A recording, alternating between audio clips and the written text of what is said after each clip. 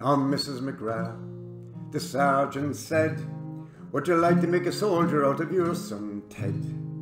With a scarlet coat and a big cocked hat. Now, Mrs. McGrath, wouldn't you like that? With me to-raya, fa-la-diddle-da, to-ray-you-ray-you-raya.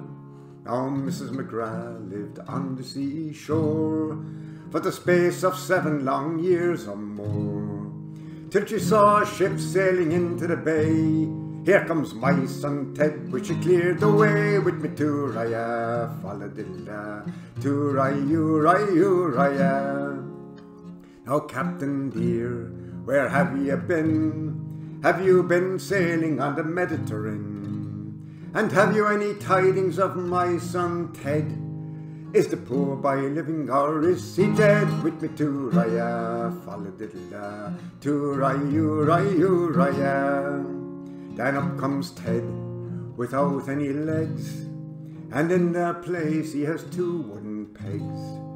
She kissed him a dozen times or 2, saying, holy Moses, it isn't you. With me to-raya, fa-la-diddle-da, to-ray-you-ray-you-raya. Now, were you drunk or were you blind when you left your 2 fine legs behind? Or was it walking upon the sea? Wore your 2 fine legs from the knees away? With me to-raya, fa-la-diddle-da, to-ray-you-ray-you-raya. Now, I wasn't drunk and I wasn't blind when I left my 2 fine legs behind, but a big cannonball on the 5th of May tore me 2 fine legs from the knees away. With me to-raya, fa-la-diddle-da, to-ray-you-ray-you-raya. Oh, Teddy me boy, the widow cried, them 2 fine legs were your mammy's pride, and them stumps of a tree wouldn't do at all.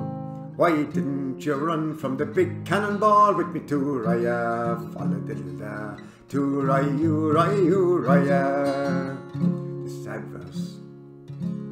All foreign wars I do disdain, between Don Juan and the King of Spain.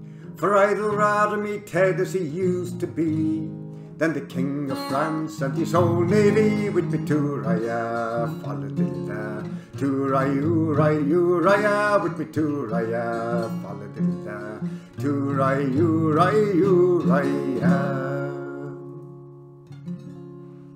For all the humour in it, an anti-war song.